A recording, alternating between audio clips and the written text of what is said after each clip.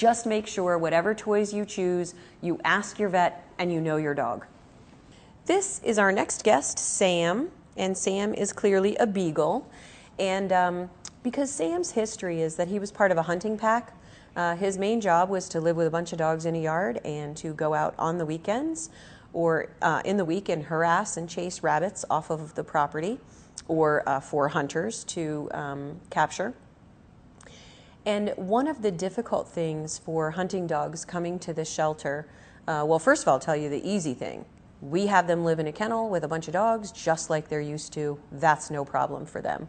We handle them and feed them, also no problem for them. They pretty much, the only interactions they have with people are hunting and being fed and cleaned up after, which is typical of here.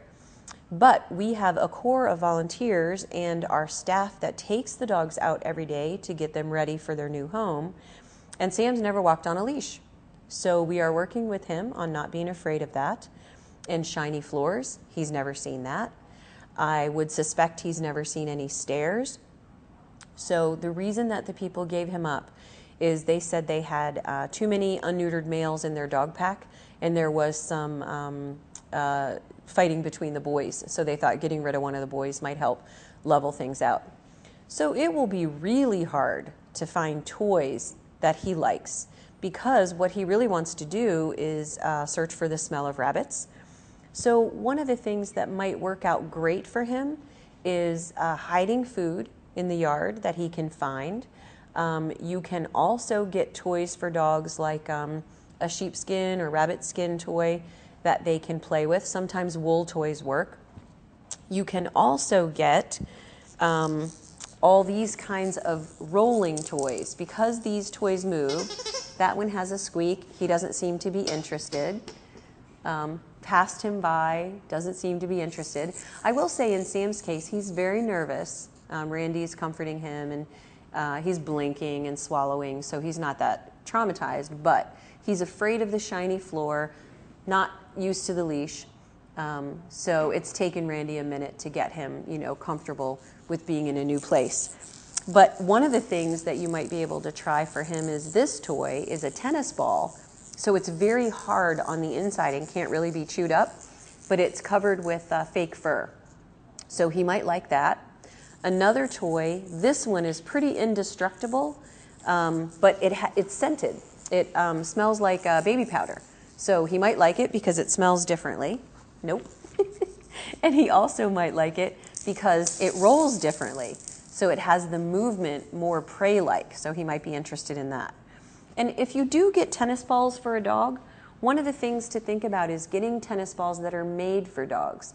And the reason I say that is this tennis ball is made for dogs and it's solid inside.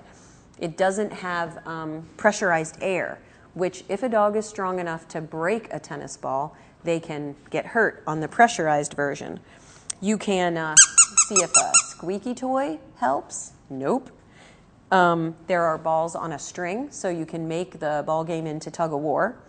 And then there is this toy, which actually moves around by itself. So some dogs like that. So it can be a challenge to find toys that motivate your dog, but it's definitely worth trying to find something that they like that you can play together. Our next guest is Riley. Now, we have several Chihuahuas in the shelter right now, and sometimes people say that they're surprised that we get so many Chihuahuas, but we're going to see in the shelter any dog that's popular, because the more Chihuahuas there are as pets, the tiny percentage of them that end up with no home is the same as other breeds, and Chihuahuas are really popular. So we do get a fair number of Chihuahuas. Right now we have a Chihuahua mix named Mercy. She's 14. You guys have seen her before. We have 2 tiny Chihuahuas that need to be adopted as a pair who are going to be adopted this weekend. Riley actually has an interview later today, but I'm not sure if that's going to be finalized into an adoption. We never know until we actually sit down and talk to people. Because she's tiny, she's got a lot going for her. She's 7, so she has experience. And I think she's going to make someone a great pet. But one of the things that people need to know about Chihuahuas is that although they're tiny, they can be a little bit stubborn And so you have to be prepared for a house training challenge in the beginning.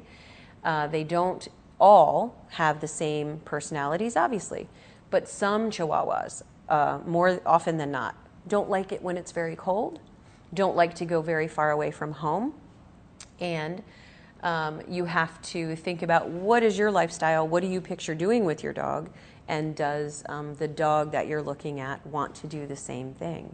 Because they don't really have any say once you adopt them. So it's important that you think about them and can you offer them the type of lifestyle they need. We're going to take a short break, and we're going to be back with some adoptable cats at Frederick County Animal Control and Pet Adoption Center on Rosemont Avenue. Hope you stay with us.